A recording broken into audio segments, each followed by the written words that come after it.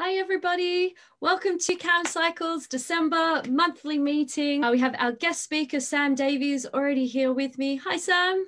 Hello Roxanne. Thanks for joining us.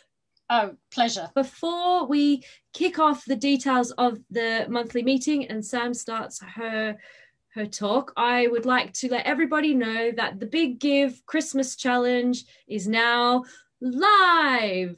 So that means that for the next few days, if you make a donation to Camcycle via our Christmas challenge, your donation will be doubled. And that this year, it's really important because we know we've got a huge amount of work coming up in the next year to build on the, I think, reimagination that the public is having for our public spaces. We've seen what less traffic can do during the pandemic. We've seen the need for more space for cycling, walking, just being outside.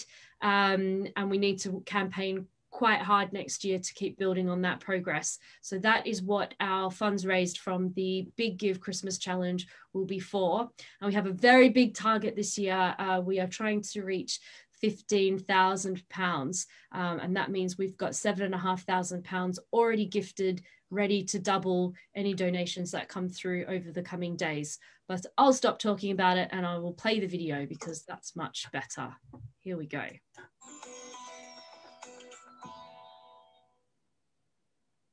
Spaces to breathe to me is being able to cycle wherever I need to with my whole family and not feel unsafe. Cycling on the smooth part of country roads in clear, bright, unfumed air, unhassled by passing vehicles. You can just relax and take time to see all the nature around you, look around where you live and what you haven't seen before. Seeing, all the groups of students cycling to school together in the morning. The benefits to the people who live and work here.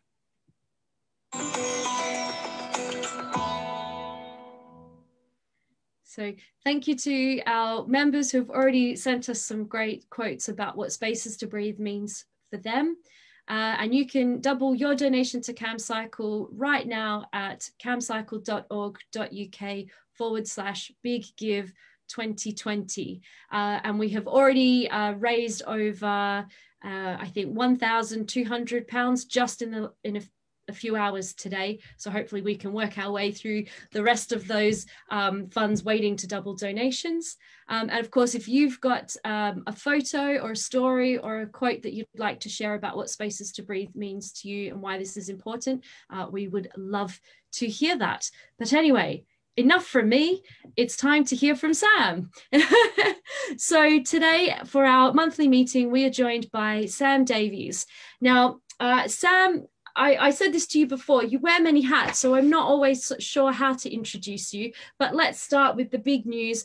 Now, Sam Davies, MBE from the Queen's Awards just this year. So congratulations, Sam. Well done. Roxanne. So you now will have to remember to call you Sam Davies, MBE. No, please don't. Please don't. Okay, if you insist. Far too much responsibility. And that is for, I guess, services to your local community. And what I find quite interesting is that this is, as Sam Davies, you're part of the Queen Ediths community forum, but also you sort of stand alone in the way that you have coordinated activity in your community about transport, responding to planning applications. I know you're also involved in the mutual aid work, food hub work in your local area as well. And not only that, but you're also studying a master's in urban studies. And I just found out today that Camcycle is one of your subject studies. Yep. Yeah, brilliant. But I'm sure that you can talk about it better than I can. But we're really excited to have you here tonight.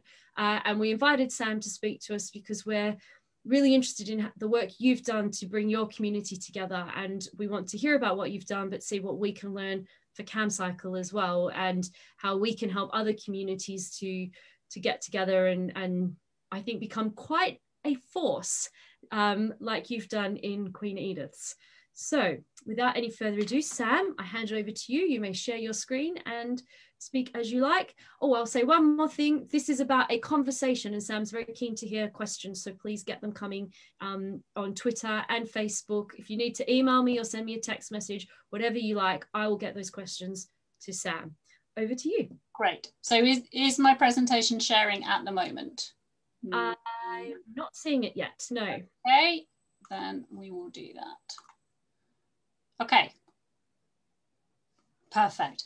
All right, so that was a very generous introduction from Roxanne, but she's right on one thing.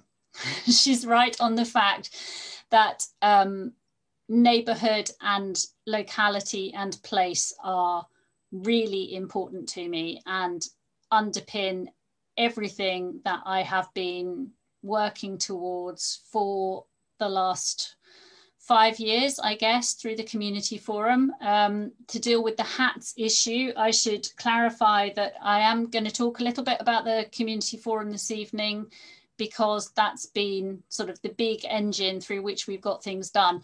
But I'm not speaking on behalf of the community forum, I'm speaking as me, which is why you are saved the sight of me wearing one of those obnoxious bright pink t-shirts. And we will take it from here.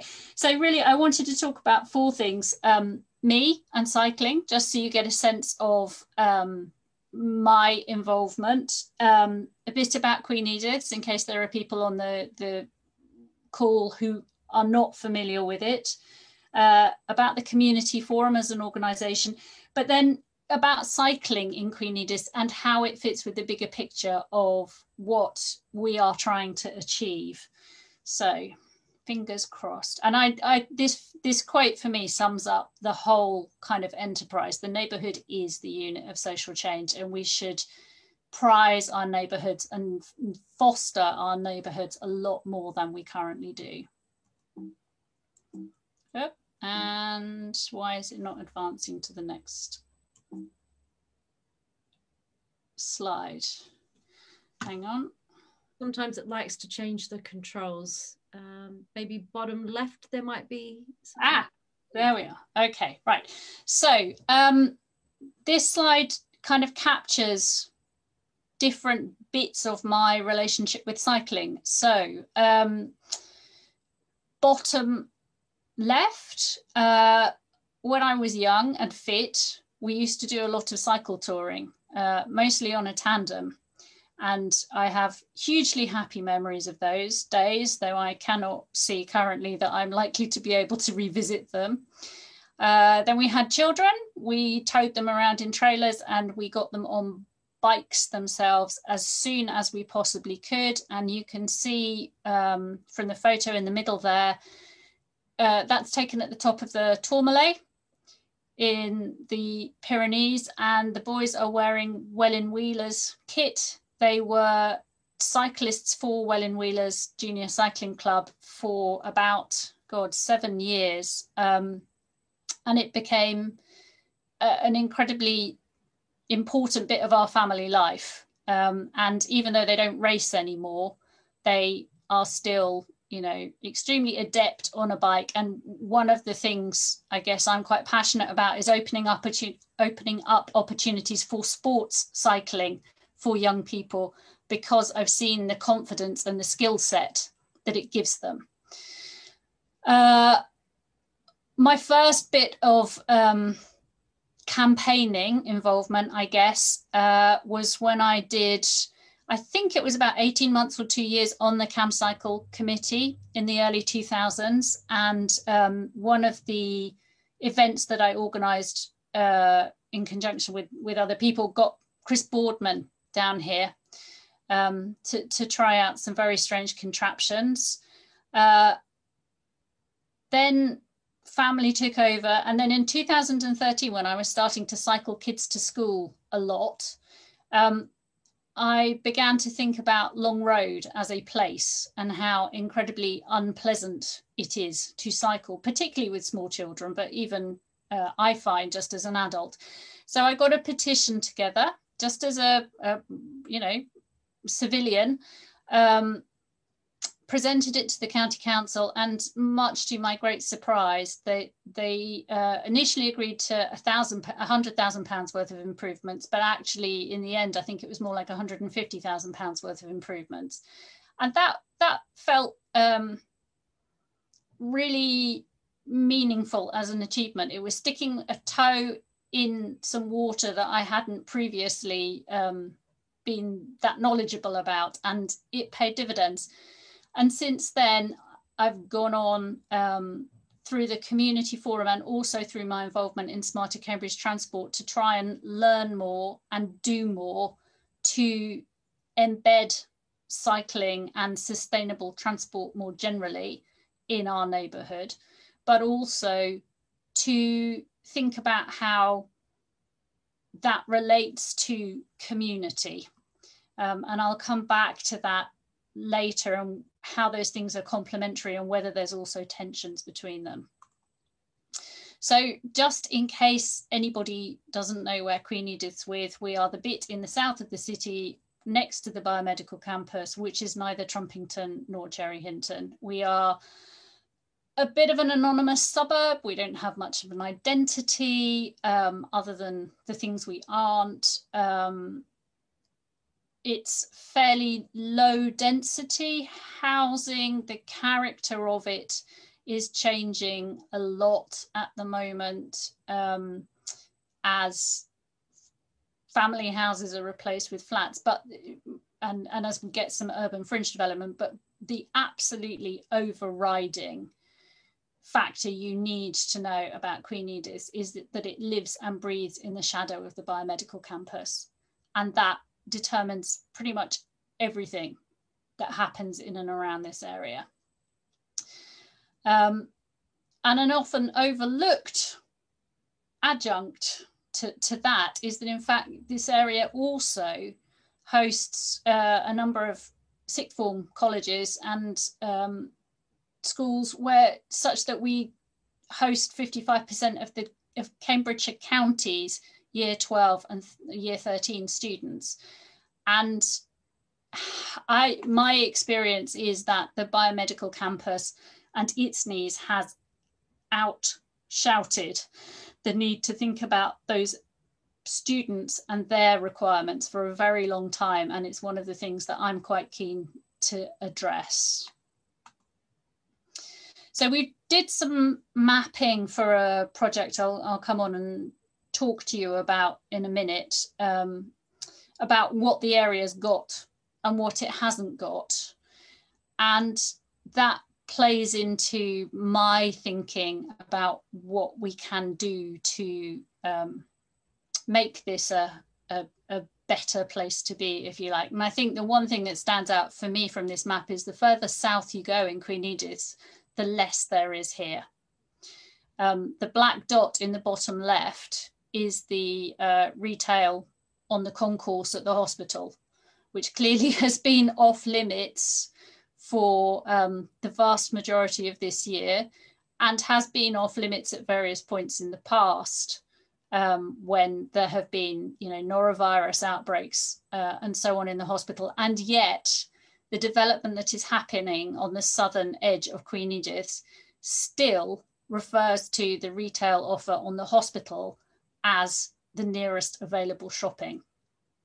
And it staggers me that we are so short-sighted in terms of how we provision new areas and make sure that they have the amenities they need, such that people don't get in the habit of getting in cars. They don't assume that's an automatic way of moving around the area to meet their needs.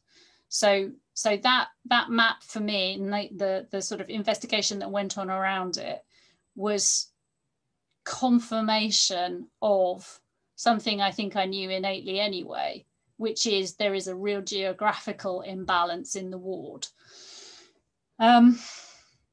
Having said which, that then I think plays into several aspects of what the community forum as an organisation does. So I got involved with this 5 years ago, and I was extremely lucky that Chris Rand and Rebecca Jones came on board at the same time as me. They have both been invaluable in turning it into the force that it has today.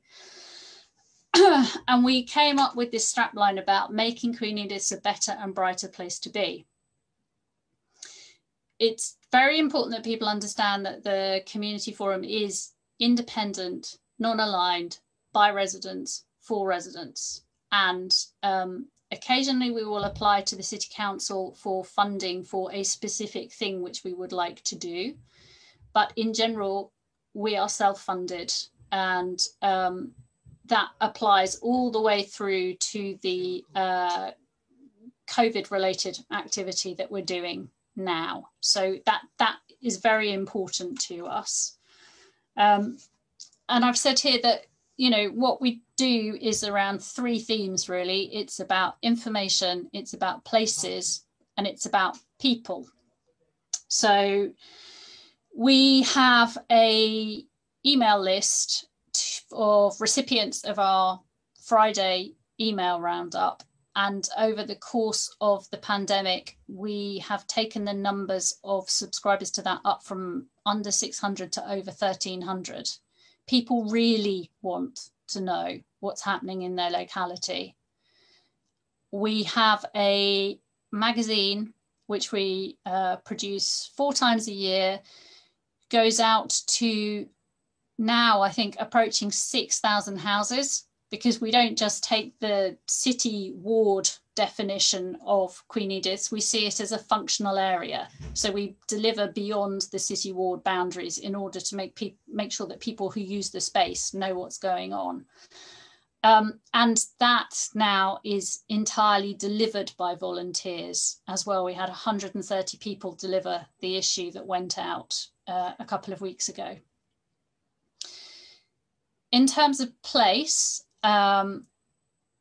we have supported the Capturing Cambridge project run by the Museum of Cambridge, and all the work that's gone into the Queen Ediths element of that.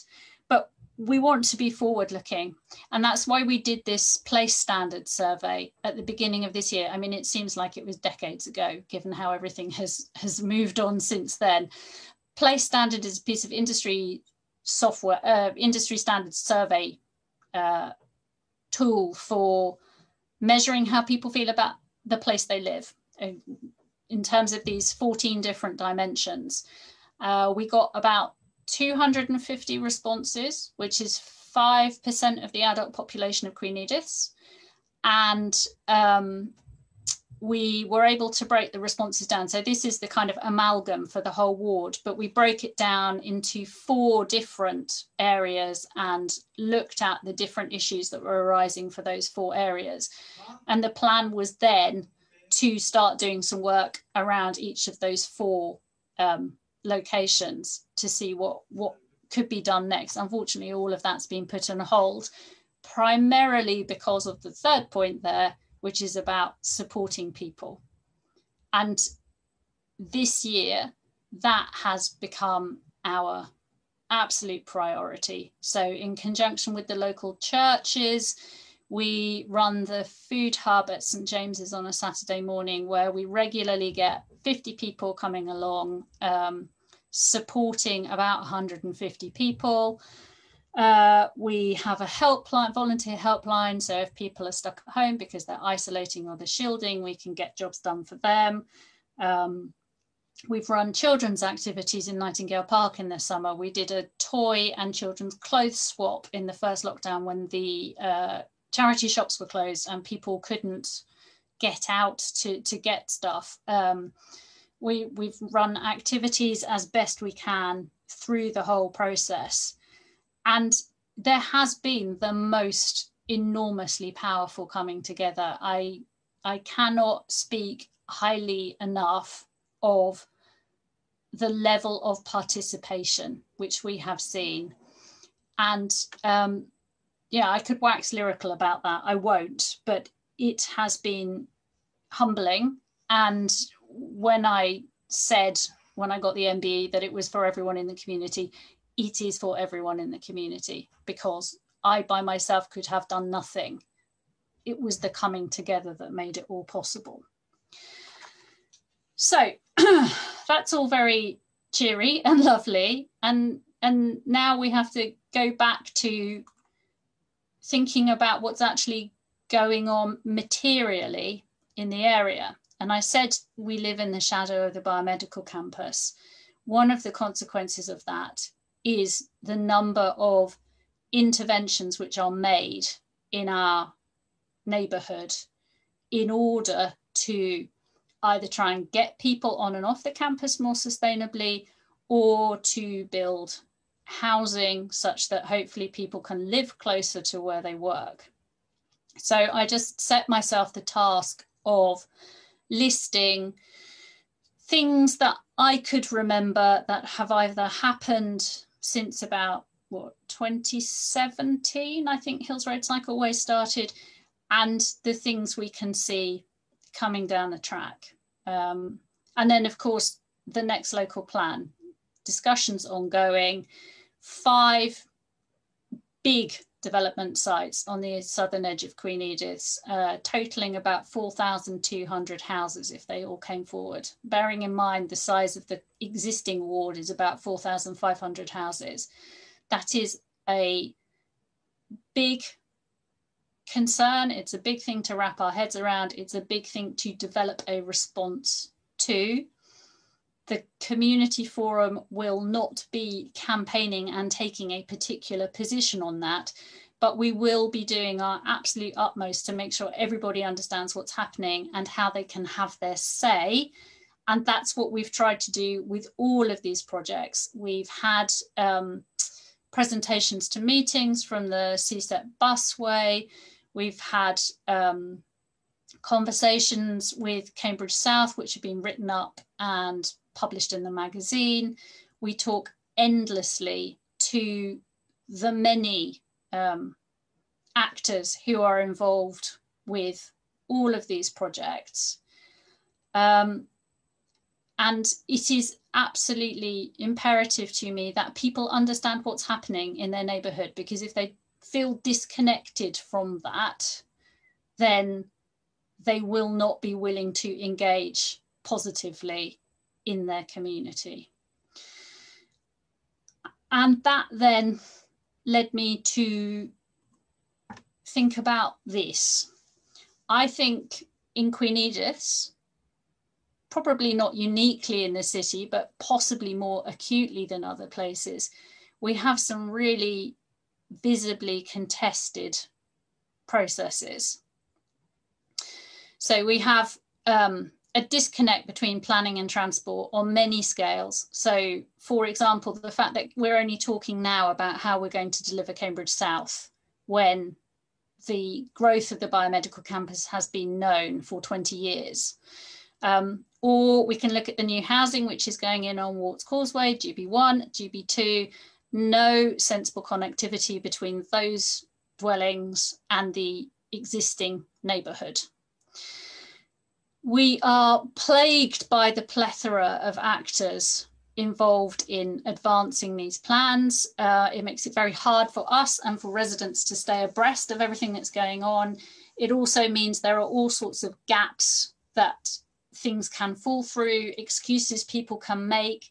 I sat through the discussion of Cambridge South Station at South Area Committee last night, and the Network Rail spokesman, when asked about the inadequacies of the bus access to this station, said that's not our responsibility, but couldn't describe whose responsibility it was. And that's about the 4th time either I or someone else I know has had that conversation with them.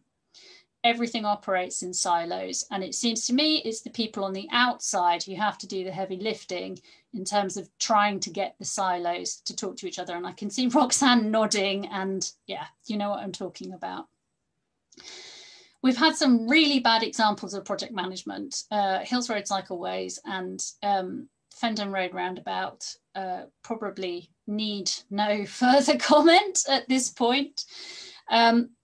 We also have fairly continuous disruption. If you think about the projects I listed on the previous page and work out how they overlapped and how little respite there was between one project finishing and the next starting, it doesn't take much imagination to see how tedious and difficult that becomes over an extended period.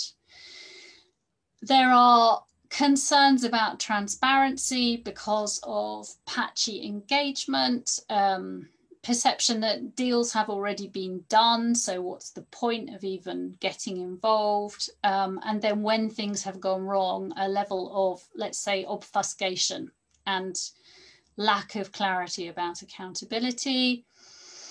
There are, I think, fairly clear examples of where local needs and priorities have been overlooked, which is a bit of a slap in the face.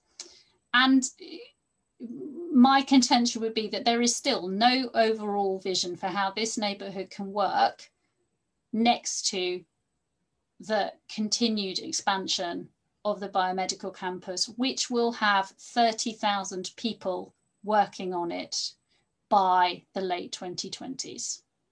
That is a size, a city itself the size of Chichester, or pick your other lovely market town, but it's big, and those people are coming on and going off every day, and there has been no credible stepping up in their ability to access that site.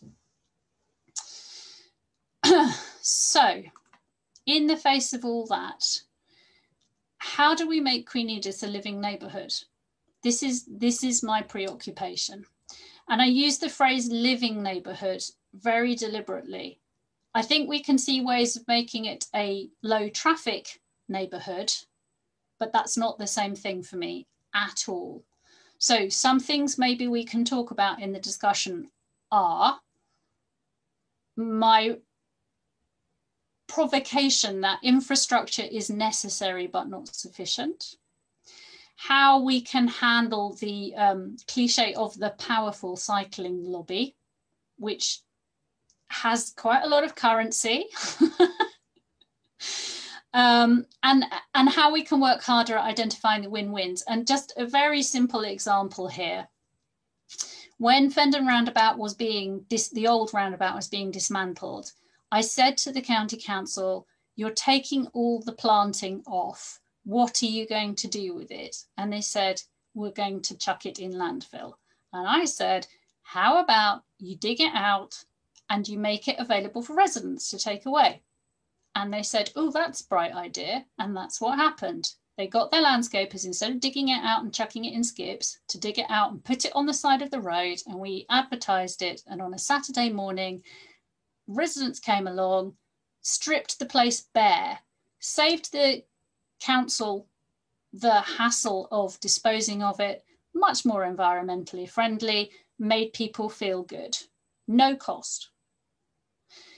Versus my experience of the planters on Nightingale Avenue, where I approached the GCP to say, wouldn't it be nice if you talked to the people who live immediately adjacent to those to see how they'd like them planted? Because, you know, next summer when it's hot, you're not going to be out there watering them, right? You're going to need other people to be doing that.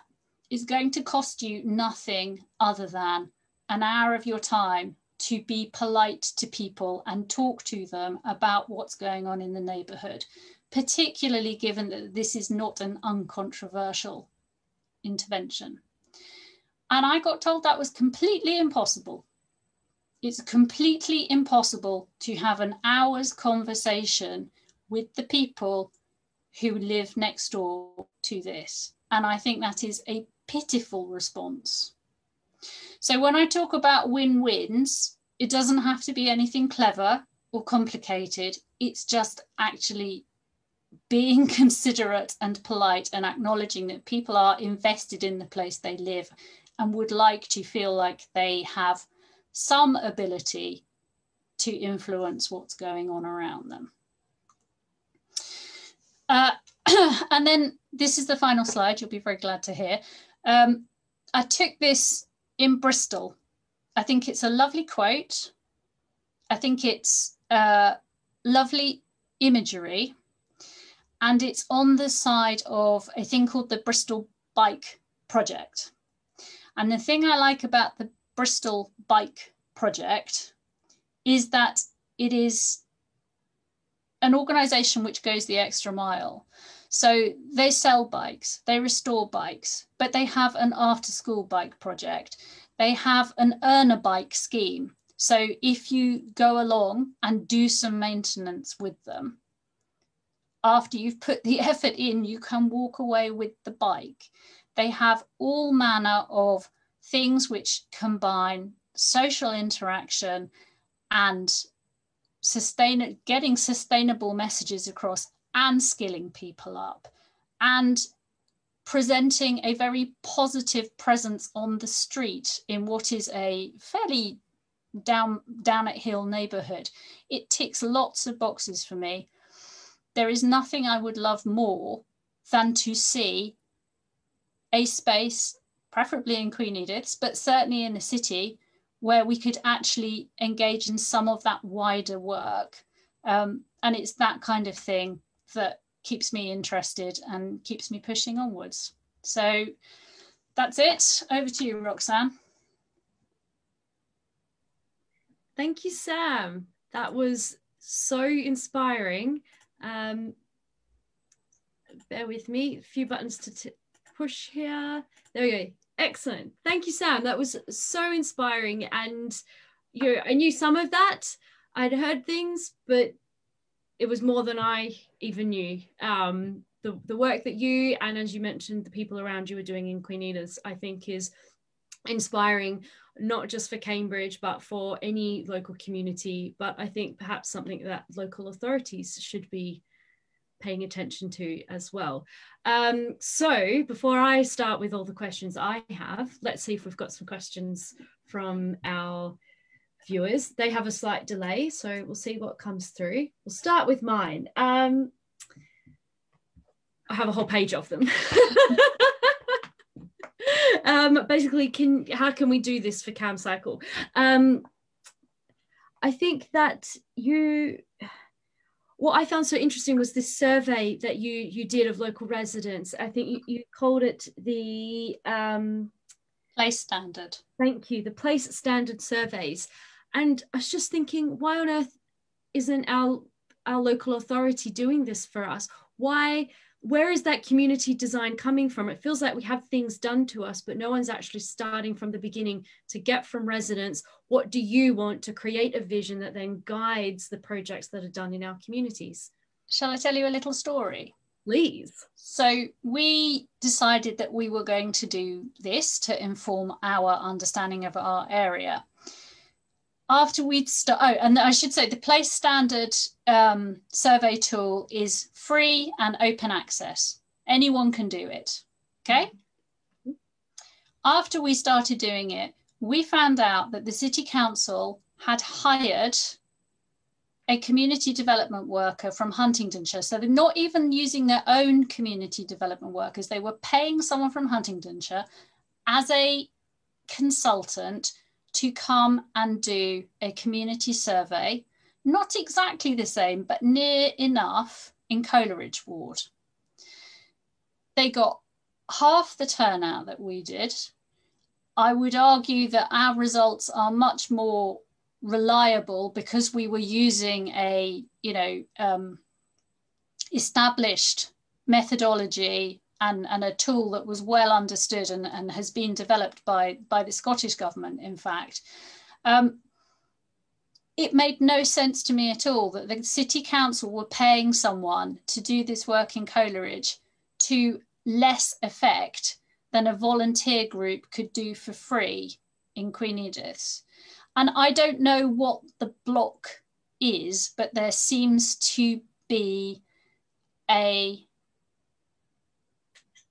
version of community development work, which doesn't always feel to me like it is community development work. It feels like it is that doing to, or maybe doing for, but definitely not doing with, or better still, just saying, what do you need us to do to get out of your way so you can do it for yourselves? Mm-hmm.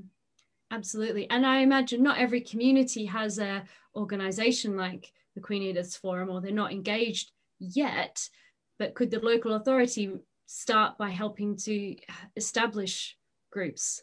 Yes. But there are the seeds are all over our community, and if they weren't there before, they're certainly there now. Yep. As a result of the pandemic and COVID through our mutual aids. Could we start to use the Queen Ediths Forum as a template? Yes, absolutely, and we've offered that in the past. I mean, you know, I cannot emphasize enough the role that Chris Rand has played in making all of this possible, because he is the communications guru par excellence. But the magazine that we produce, you know, we've offered the templates to the City Council and said, do you want us to work with other groups to get that off the ground? Do you want us to talk to them about how we managed to move to a model where we're producing a self-funded 24-page full-colour magazine 4 times a year? You know, the business with the email list and how we've cultivated that to the point where it's got the reach. We are absolutely willing to open our doors to anyone who would like to try and, you know, replicate what we've done, adjusted for their circumstances, because every locality is different, and it's not a case of just taking what we do and doing it somewhere else. That wouldn't work. But in terms of making those tools available, there is so much that could be done. And it's been great to see the mutual aid come forward in areas of the city where perhaps they didn't exist previously. And I'm really excited to know if they have plans to now evolve into something that will endure beyond the immediate requirements of the pandemic. Well, I can say, as a committee member of the Romsey Mutual Aid, it's the kind of conversations that we're having now is, what do we do with this tool? You know, in a way, it is a tool for the community to talk to each other. It's not just the people, but we've created the ways of communicating, the mailing lists, the engagement, what happens next, and what elements of the mutual aid keep going even beyond the initial pandemic need, because we have uncovered challenges in the community, people that maybe weren't being looked after before, that we've now can look after in new ways. Right, anyway, we've had our little chat, and in that time lots of questions have popped up, so I'll put my list to the side for now. And oh my goodness, here's a quick one. Are you still a Camcycle member, and are you willing to state that? Yes, I'm a Camcycle member. I have been since about 1995, I think. Well, that would be since about the beginning. If you like, I can look up. Maybe not. Well, it did make me really wince quite hard when I realised it's almost 20 years since the Chris Boardman thing. So if it's not 25 years, it's quite a lot of years. Mm-hmm. I guess we then follow up is, if you're not so busy, do you want to come in and get involved in the committee the trustee group again? Okay, on to some questions. So from Anna, of course, this is going to be a great question about community engagement. So what are your recommendations for growing community engagement in other areas? Where should people start? And I think I'll add on to that a couple of just those really key tactical questions are like, you say you're self-funded, where do you get funds from? You know, what you mentioned, the skills that Chris and Rebecca Jones. You know, what were those skills that they bought that really helped you to just get the whole thing started? I would say Chris and Rebecca's main skill was tolerating me. So we did that kind of 3-part plan about information, people and place, I guess, has always been there from the start. It helped that we had complementary interests. So Chris's interest was the communications, Rebecca's interest was around green spaces and Nightingale Garden, the community garden that started in Nightingale Park, where the Bowls Club had been. That is her project, and she and the volunteers that she created there have done amazing work. If you've ever seen any photos of it in the summer when the wildflower meadow is in full bloom, it is a beautiful place. And what that then made me do was think about space. You need space where you can get people together and get people invested. And that then led on, for example, to the work we did to get Joy's Garden released to us. So this is a very small plot on the corner of Baldock Way and Hills Avenue that the City Council still intend to build housing on, but they don't have a plan to do it immediately. So it was fenced off, it was inaccessible, it was a site of fly tipping, it was extremely unsightly for the neighbourhood, and it took 4 years of asking nicely and then asking less nicely to say to them, why is it better to have this fenced off than to take the fencing down and make it available as a meanwhile garden? And they finally did it in September last year. And again, space, physical place, people come together in there still. Even this morning when I was over there, there are people sitting, eating a bag of chips each on the benches and having a chat. It's cost us nothing. My husband might argue with that because he was the one who sanded the benches down. But you know, basically, it's cost us nothing other than time and goodwill. And I guess if you're talking tactics, you look for small and manageable things that you can open up, that people can identify with. Give them a purpose, give them a way to see that they have some agency and they can deliver good outcomes for themselves. Is that an answer? I think that's an answer. And the comms side is absolutely critical. You know, if Chris had worked so religiously on the comms side, we wouldn't be in a position to have done half of what we've done because we simply couldn't get the word out to people. And we've absolutely insisted on always having paper communications as well, because we know that just relying on digital is not enough. Yeah, I think I can see parallels with what Camcycle works on as well.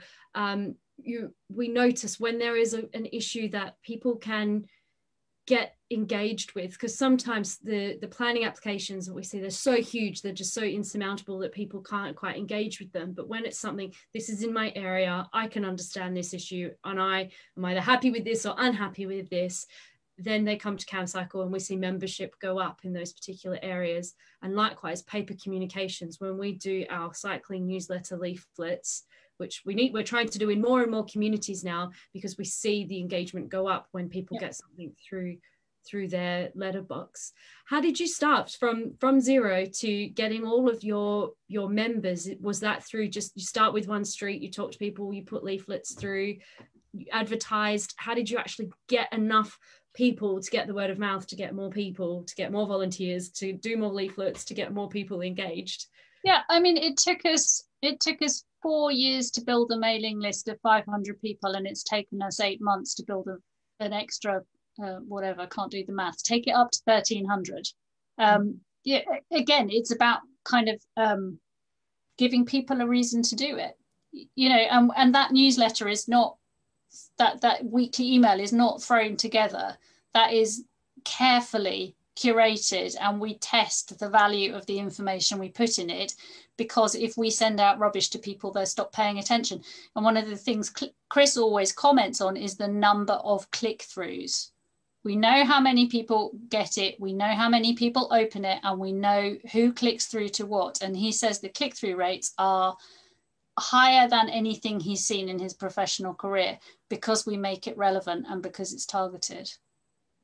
Brilliant. And I think that shows it's so easy to say, oh, people don't engage with consultations or engage with these things. They do when they can, when it's delivered, not just in a way that they can get the information, but in ways that people can understand and then click to something that they know will be useful and worthwhile. They do engage. It's so easy to write it off as people don't care. They do care. If they're not caring, it's because people aren't doing their job to get the information to people. Yeah, it's this whole thing about hard to reach. No, they're not hard to reach. You're not making enough effort to reach them. Mm-hmm. Yeah.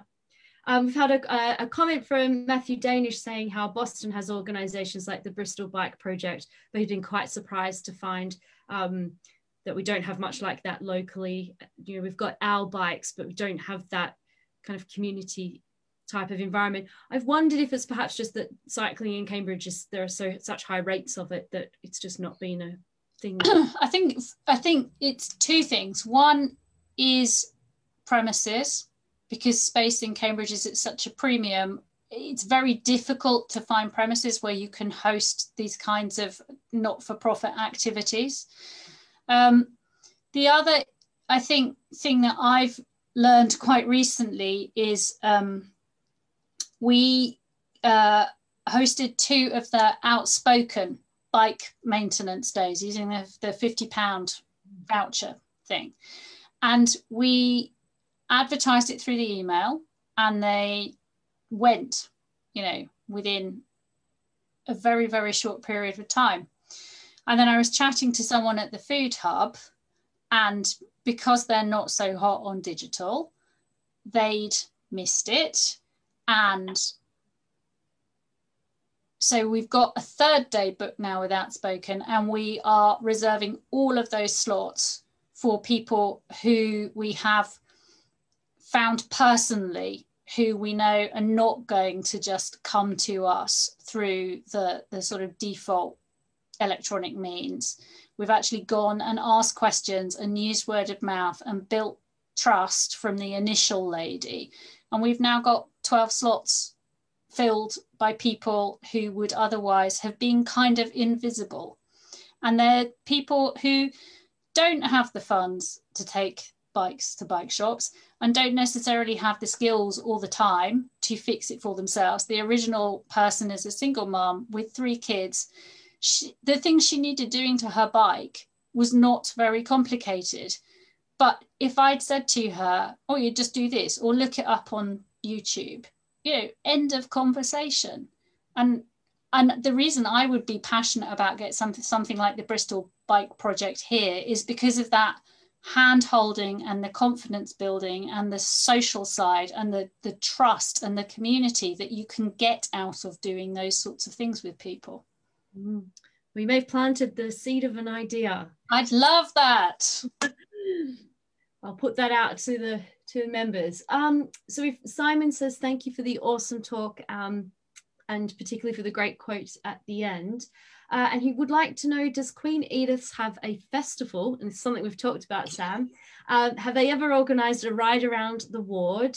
And where does the identity of Queen Ediths lie if it is not the roundabout or the marvellous Queen Edith's pub? So you're now just known for the roundabout. Apparently that's all we need to know about Queen Edith. Dear God. Festivals and things that maybe would have happened if we hadn't had a pandemic. Yeah. So interesting you should mention the idea, because probably this time last year, Roxanne and I had a chat, and I said I'd really like to run a cycling event in Cambridge, in Queen Ediths, as part of the cycling festival. And the City Council has a funding round which groups like ours can apply to.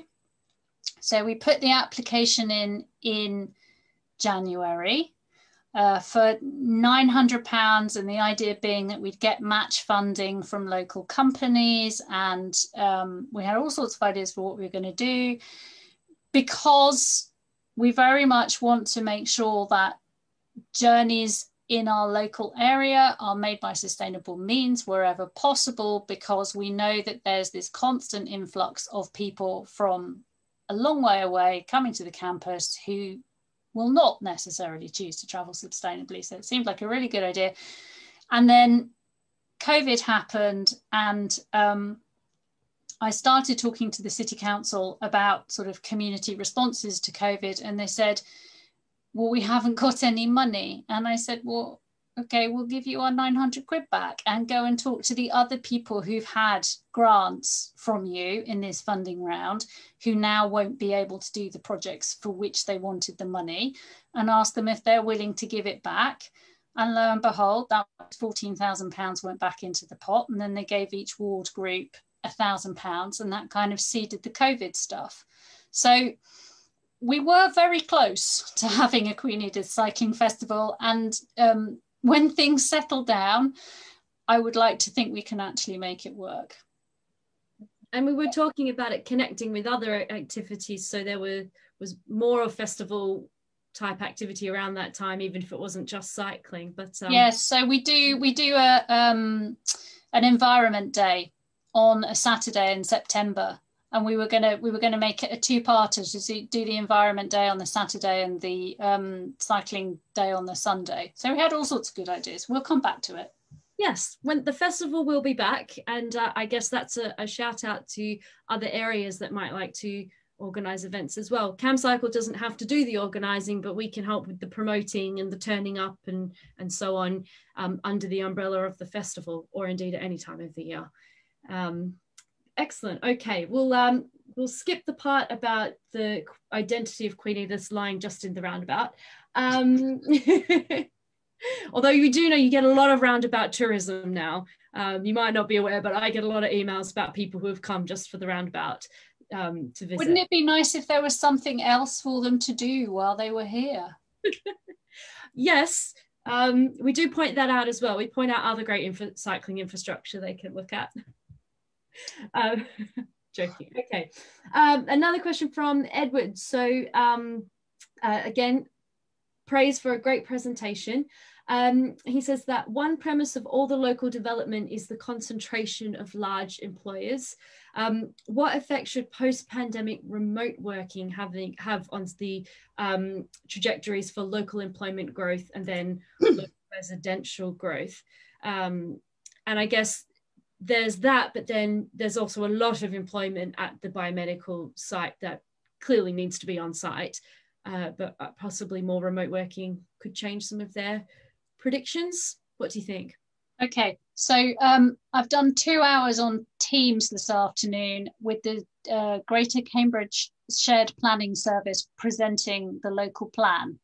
And a lot of questions were raised around whether the evidence base they've compiled so far and that they released a couple of weeks ago actually has any validity in the face of COVID and the change to people's working patterns. And there was a lot of pushback from people in the room about that, and a fairly lukewarm response from officers. So I don't know where that discussion will go.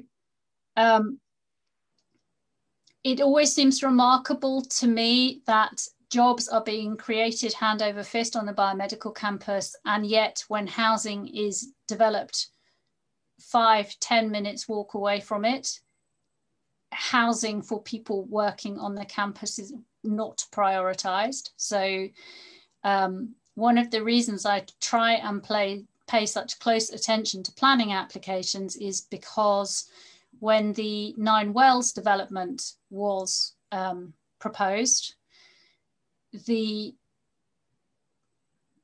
social housing element is largely accounted for by a thing called Warburton House, which is dedicated housing for the over 55s, not sheltered housing, just flats, but you have to be 55 or upwards to move in. And that seems like the most tremendous missed opportunity. That it's a dumb place to put people who are over 55. There's nothing there. That development could and should have gone somewhere where there were facilities and amenities and access to a GPs and so on. And that space should have been used for key worker housing. And so with the discussion over the housing on Walks Causeway, GB1 and GB2, I keep saying, why is the 40% affordable housing here not being ring fenced for key worker housing for the campus? Like, how hard is it to join that up? The answer, I am told, is very hard. which brings us back to this whole nonsensical silo business. And it's something I fight with every sinew because it makes no sense to me. I think if we took a more realistic approach to people's likely future working patterns, if we were less hung up on the idea of physical co-location as a way of getting agglomeration benefits, and if we put housing for the people who need to be near the site there, regardless of their income level, we would actually have solved quite a lot of problems which are currently tying us in knots and mean that Queen Ediths will be a development site for many years to come.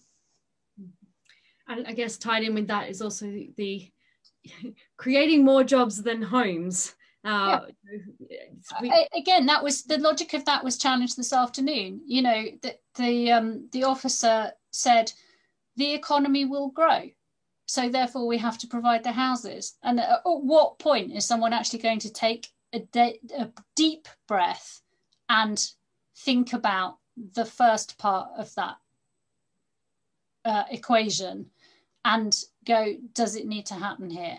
Is it good that it's happening here? How much more overheating do we need here? And I just don't know where that kind of critical perspective is coming from, but it's really required, in my opinion. So we have a question from Martin. How do you get the balance right between being critical of management of public works versus not coming across as being against the principle of the changes? So, you know, we clearly know at Hills Road, the Dutch roundabout, you know, we know that you cycle, you've been involved in Camcycle, but clearly there's some criticism of the schemes or the process of getting the schemes in place. How do you balance that? Well, I don't know that I get the balance right. How do you try? I'm sure there are plenty of people who would say I'm far too negative and far too critical. And yeah, I can see where they're coming from. I feel very strongly that people who are being paid to do a job should do the job properly. And I feel very strongly that councillors who are making decisions about which jobs will be done and how they will be done should be accountable for those decisions. And if pointing up when those things aren't happening is negativity, then yes, I will hold my hand up and say I'm guilty. I think the obfuscation around the costs of Fendon Roundabout are corrosive to public trust in any future cycling scheme. And we've seen it now with the Chisholm Trail, you know, and it's you, Roxanne, who are standing there and engaging on social media and trying to explain the merits of that scheme. Why are you exposed to that? It makes no sense to me at all. What the Cambridge South example, you know, I have an officer standing there telling me that it's none of his business if there's enough bus parking. Why is it me and Edward Lee and Rail Futures and Camcycle who are trying from the outside as volunteers to bang heads together to get decent outcomes? I think it's very easy to criticize that as or characterize that as negativity. If people were doing their jobs properly, we wouldn't need to be negative, would we? And I guess I think it's important as well that this is also not just cycling schemes. This is happening with just about every project that's being delivered right now. There is a serious systemic problem here, and it will only undermine future works that we want to be seen positive. I mean, it's no end of frustration for Camcycle that flagship amazing schemes are just, we lose the excitement because of all the budget issues that come with them.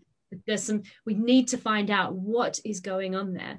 Yeah. But I think it's quite interesting that we talk about that balance, but it wasn't so long ago that both you and I arrived for the BBC One interview at the roundabout, and you were there to say, well, I've got issues about the budget and so on, and I was there to say how great this piece of infrastructure is here. And I think that the presenter of the show was a bit, oh, you know each other and you're all getting along just fine. It's like, yes, because these are all the pieces of conversation we need to be having in public life. And we can talk about projects, the good and the bad about projects, without it being personal, right? Yeah, and without it being polarized. Yeah, it is. Because polarization is completely counterproductive. You don't go anywhere. Mm-hmm. And I know that there have been conversations around cycling infrastructure and proposed cycling infrastructure in Queen Ediths, which have got very, very, very hot under the collar. And I don't think that's going to help us get good outcomes. And I want good outcomes. Mm-hmm. Yeah, I think it's about coming back to, actually, we are all after the same thing here. We want positive, vibrant, engaged communities that are safe, that people can get around sustainably with clean air. We just might not all agree on quite how we get there, but it's about having that conversation that we hopefully get the best outcomes in the long run. Yes, which is why we ran a couple of workshops in January, I think, again, feels like a decade ago, specifically around the area around Queen Edith's Way, to try and lubricate what had become some quite stuck positions around what could be done there. And, you know, not positioning this as being about cycling infrastructure. It's about what will make that a place that works in all senses. And I think, you know, unfortunately, because there are budgets associated with transport infrastructure projects, it's always the transport thinking that dominates rather than a more holistic approach. You know, it's like the Hills Road cycleways. Come back 3 years later and put a load of trees in. Wouldn't it have been better if that scheme had been designed with the trees in from the start and with SUDs, such that those trees wouldn't have died on their asses in their first year, and panic-stricken messages going out to householders to please go and chuck some water on the trees? You know, it's unnecessary. I think that a big contributor to this, or these are all symptoms of not planning our communities and our neighbourhoods from the start as a whole, and that is the whole picture for transport, but also the whole picture for what is our way of life going to be like? What will our streets feel like? What community facilities do we need? All those things you've shown us, the survey, the what's in my neighbourhood, what do I need, where should it be? Doing that first, but because of the way funding, and this is where I feel for officers, because they have to operate within a system of piecemeal funding, putting together pieces with inconsistent objectives and requirements, and somehow improve transport and community life. And it seems if it's a big road project, that's easy, but anything local and seen as smaller is a lot harder to do. And then that's where we end up with the issues we have now. But I must get on because there's more questions. Tim wants to know if you have interaction with residents associations, or are you the new kind of residents association? I personally would struggle to come up with the definition of a residents association. So for example, I don't think we are one, because I think we cover too big an area, maybe I don't know, there's something about us that makes me think we're not a residents association. If I think about the residents associations that do exist in Queen Ediths, you've got Hills Road, Queen Edith's Way, Red Cross Lane, who have been very late comers to this. They've only been around for a year and have done amazing work because they're really very, very focused. Nine Wells, Babraham Road, Litchfield Road.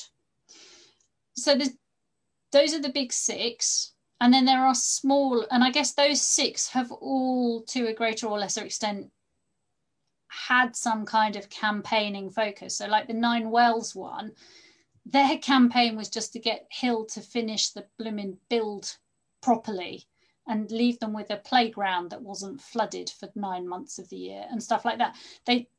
it feels to me like those big six all have some kind of campaigning focus, but then there are loads of little ones which are just social. You know, Rathmore Road, there's one on the north side and one on the south side, and they both have summer socials in the driveways behind their houses, and that's what they do, and that's really nice. So I guess I see the community forum as a way of providing information to those residents associations, and then they can choose what they want to do about it. If they want to use that information to campaign on something that's relevant to them, then, you know, great. Was that the question? Yeah, I think so. More than answered. I guess Tom's come back with his question. You asked how to counter the all-powerful cycling lobby. And he's saying that it suggests that you cannot, but I think you were saying more this perception of the all-powerful cycling lobby, because Tom's pointing out it's a conspiracy theory, but I think you were somewhat agreeing. Do you want to? I put it in quotes, and I very nearly put a wink emoji next to it, and then I thought that was too cheesy for words, so I didn't. But yes, I am not a person who buys into the all-powerful cycling lobby theory, but it is a real belief that some people have. And I think it's more a question for you as an organisation and as individuals about what you want to do about it. Because it does colour how people see Camcycle and cycle campaigning and how they interact with it. Do you think so? I think the further to what Tom has said, he said that perhaps when you try and engage rationally, it seems to further entrench that view. You know, there's no amount of explaining that is possible to do when people have sort of bought into such a theory. Do you think that's true? I mean, you're out talking to people that it's probably hard for us to engage to. Who are those maybe undecideds that we can talk to, or I guess I'd like to know, how deep is that view, and what do you think we could do about it? When I was talking to Claire McRae doing my research for this UCL essay that I'm writing about, critical mass and Cambridge cycling campaign, she talked about the experience of being on the stall on the market. You don't do that anymore, do you? Do you? No, well, definitely not at these times. But she said, you know, language was very important, and she turned her question, are you a cyclist, into, do you ride a bike? And I don't know if that's still part of your kind of mantra and framing, but I think that's really important. And I think that the sort of psychological overtones of a cyclist now are probably more off-putting than they were in 95, 96. And I would suggest that the way to counter it is to look for those win-wins that I was talking about, because those then are not pitting cyclists against non-cyclists. They are bringing together people who ride bikes and people who don't ride bikes but also have concerns for their quality of life. Mm-hmm. I think it's very fascinating how, despite there not being anything really I think Camcycle has ever done that would suggest that we're mammals and we're all about road cycling. I mean, that's just never been in anywhere in the history of anything we've done, but we still get somehow associated with that, and that is intentional by people who know that we're not like that but want to attack us. But then there is this overall, I think, message that comes from the media, if not locally, nationally, and so on, that we've been swept up in. And I think we just have to keep doing our good work. As you said, it's about that language, it's about the imagery we're putting out, and we just got to continue to be putting our practical, professional, helpful points of view across. Right, we must keep going, but I think we're nearly up with our time. So quick question, do you know what the plans and progress are on the Coton Cycleway? That's not really... Sorry, no. No, that one might be for me, and I'm sorry, I don't have an update. I think that one's a bit confusing, so sorry, Andrew, but if you send us an email, we'll try and help you there. great question from Finlay. Any joy with getting young people involved in this sort of community activism? And as Finlay knows, as our young trustee, even though people might not believe that he's only, as I'm not allowed to say your age, Finlay, but he's very young, but he's finding it's hard to get his perhaps friends who are 20-somethings involved, 20-something years old, engaged with Camcycle and other organisations. So how are you going with young people? Well, the really nice and surprising thing for me is that we've actually gone beyond Finlay's generation. We have had quite a lot of buy-in from teens. Now, it might be slightly self-interested in their part, that they want things to put on their personal statements for university applications and so on. But certainly during the school summer holidays, we had, 3-4 teenagers every Saturday working at the food hub.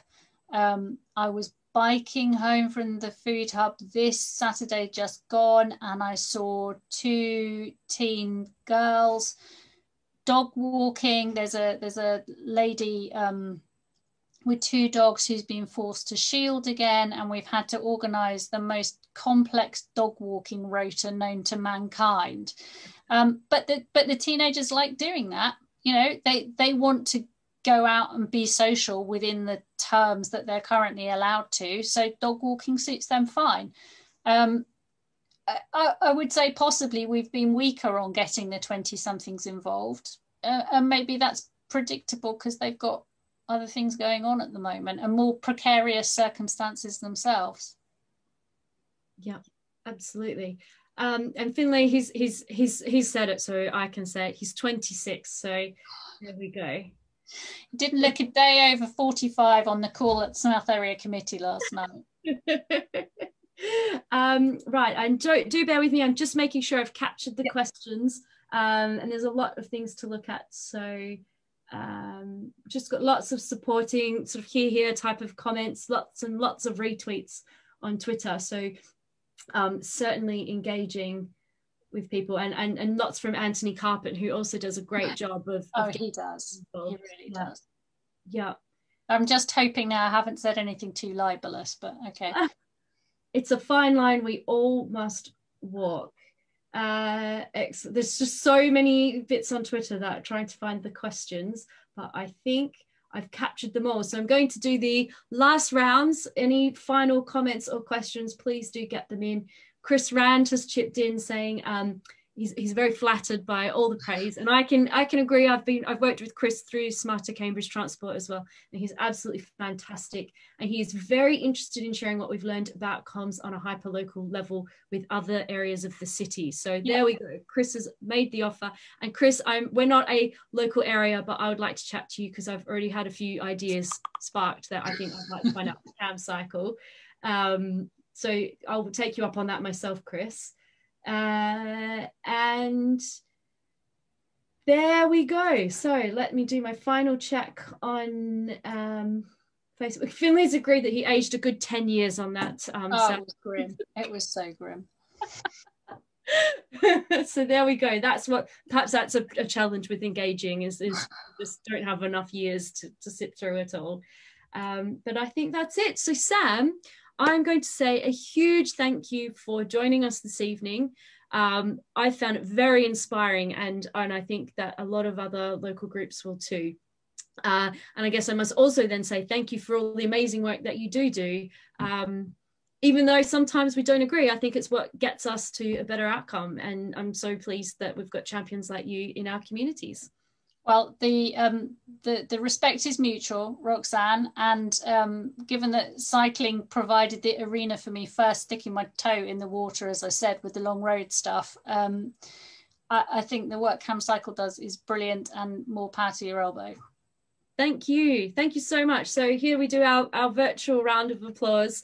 Thank you, Sam. You can go and have a cup of tea now. Put your feet up. Excellent. So I will farewell Sam, and I will get my screen up and give a few campaigning updates. Thanks, Sam. Okay, and let's get the next part of our updates online. And if anybody's got any other updates or questions about campaigning, please do share them. I will do my best. I'm not always the font of all knowledge, so we'll see what we can get answered for everybody today.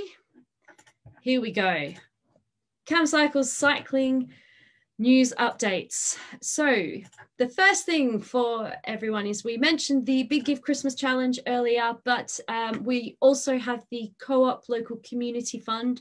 So if you are not a member of the Co-op already, you can join, and then each time you shop, if you scan your card, you earn points that you can then choose to give to a local cause, and we would love it if you chose Camcycle as that particular cause.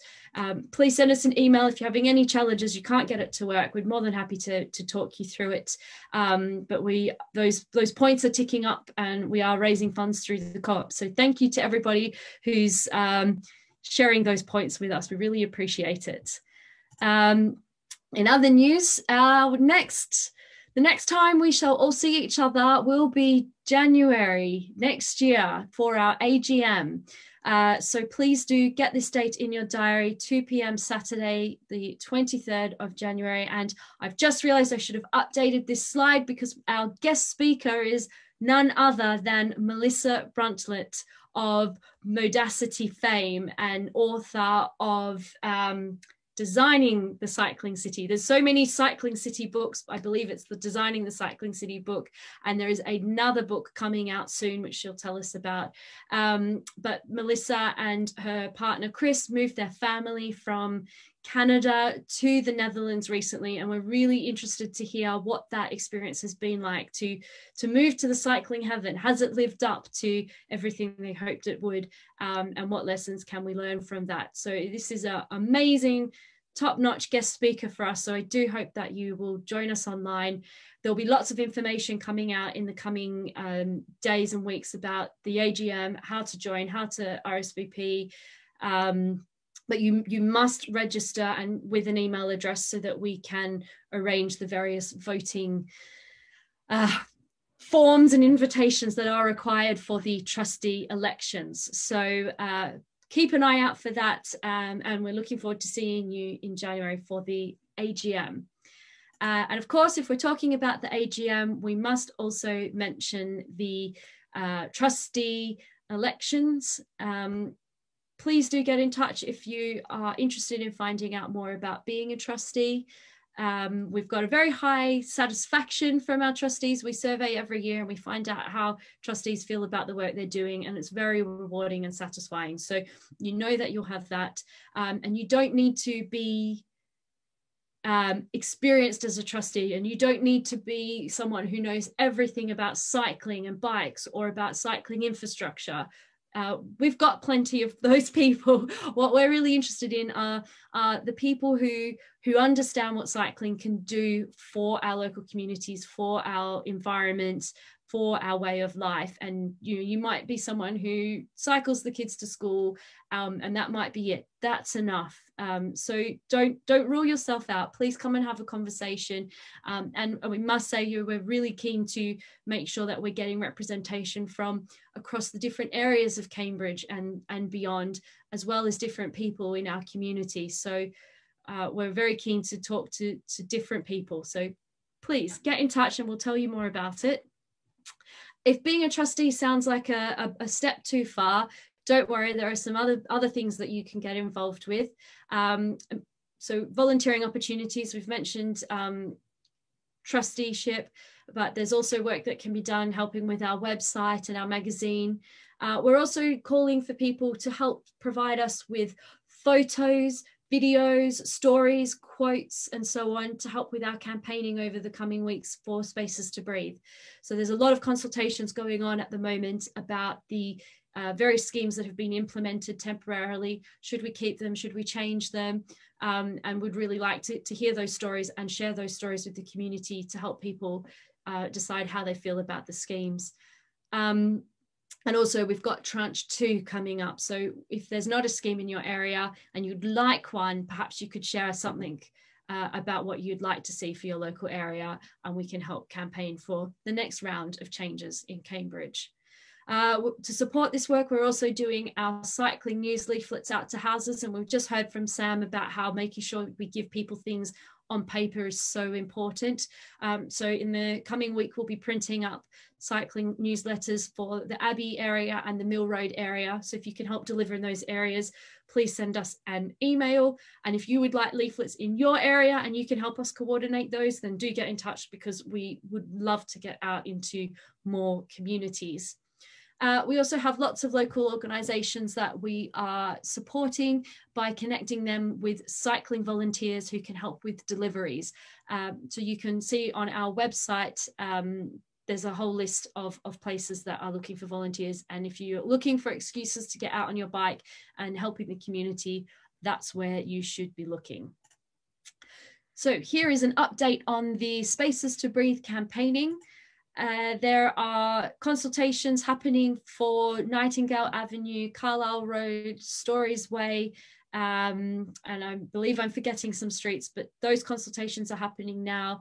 So please do go and email the County Council saying that, yes, please, we like these schemes. Perhaps they could be improved with nicer barriers, with more planting. Do let them know how they could be improved. And of course, let them know if there are places you would like to see more schemes. That's the email address to use. And we're also really ramping up our campaigning around the bus gate on Mill Road. We know this is really quite a heated topic, but it's really important that we help people think about what they would like this space to be like in the coming year, because we're not going to be through this pandemic straight away. There are still going to be many months, possibly another year of various levels of distancing or different ways of being around other people. So what would that mean for a place like Mill Road? And what do we imagine it could be like? So we're asking people to tell us what they'd like to see on Mill Road next year, and then use that to inspire people to respond to the consultation about Mill Road. And broadly, Camcycle's position is the bus gate should stay. There needs to be some level of creating extra space for people walking and being on Mill Road, but the temporary barriers that are currently being used to create those build outs simply aren't attractive or appropriate. So something else needs to be done there. But we'd really like to hear your views as well. So send us an email or get onto Cyclescape, tell us what you think about Mill Road, help us shape this campaign, but please do make sure that you respond. And likewise, we're looking for those photos and those stories to help us share this with the community. Now, just around the corner from Mill Road, or basically on Mill Road, is Devonshire Gardens. So this is a new development proposed for the Travis Perkins site on Devonshire Road and Mill Road. It will have implications for the Chisholm Trail, which needs to somehow move through that space.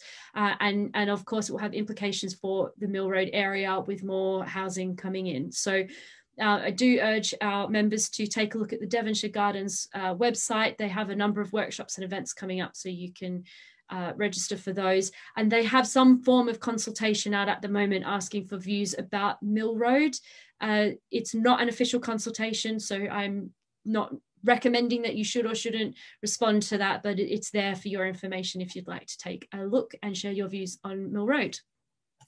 And while we're in that area, I just thought I would share this rather shocking photo of the Cambridge Retail Park, which has still not reinstated the missing bollard or rising bollard that they took out many months ago, years ago now. And what we're seeing is quite a lot of through traffic through this site now, making it a lot more dangerous than it should be.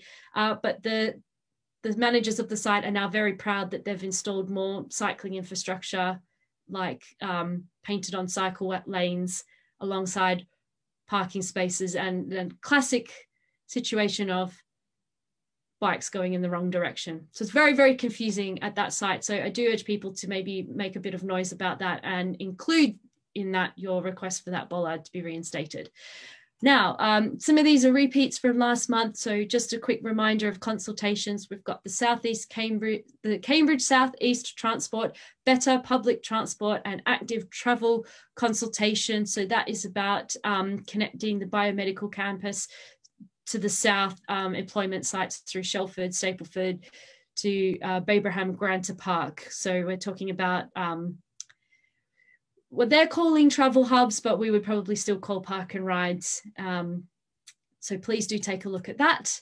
The Cambridge South Station consultation closed a few days ago, but I've put this up just to let people know that Camcycle has responded. There should be a blog post on our website, but it's decided to disappear on me, but we'll get that up and running ASAP so that you can read our response. But broadly, we agree with the response that was put in by Smarter Cambridge Transport and developed with Rail Future, and it was mentioned by Sam in her talk today. So just to let people know, that will be up online for you to take a look at. There's also things happening for the Waterbeach area. So the Waterbeach to Cambridge consultation about off-road public transport and active travel is online now. So please do respond to that. We also have the Cambridge Eastern Access consultation with the GCP. There's a range of options that they're consulting on, and we are particularly interested in what they're suggesting for Newmarket Road and ensuring that Newmarket Road is significantly improved for cycling and walking. But we are finding that the materials that have been put out by the GCP are somewhat confusing.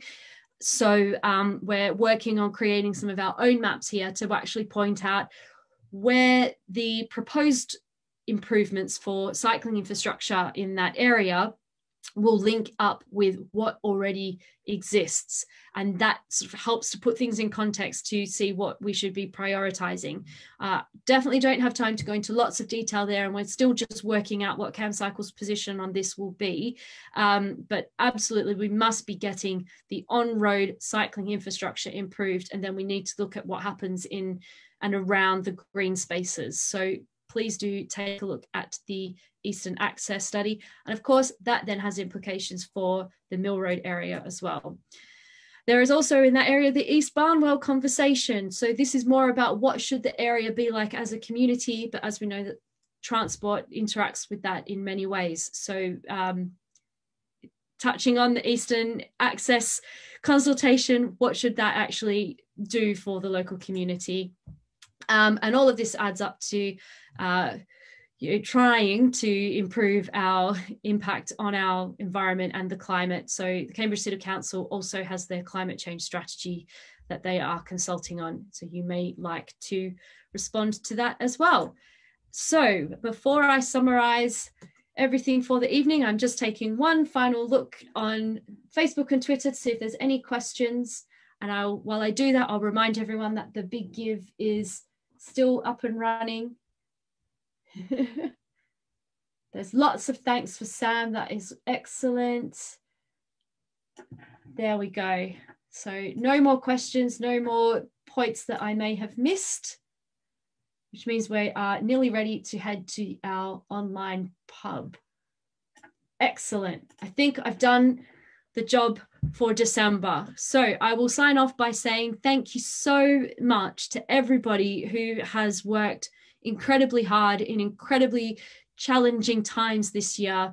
The year did not pan out how we thought it would. We had great plans for Reach Rides and festivals of cycling, and instead I think we've seen some of the most impressive campaigning we've ever done, and we've made some great strides forward. So thank you to our members and our volunteers who have stuck with us, helped us through this time, helped us reach even higher rates of membership, more donations than ever, so that Camcycle is in an incredible position for the work that we need to do next year. So Merry Christmas, everybody, or Merry Winter celebration, whatever it is for you. Thank you so much. Best of luck for the new year, and we will see you in January. Thanks, everybody. See you soon. Bye.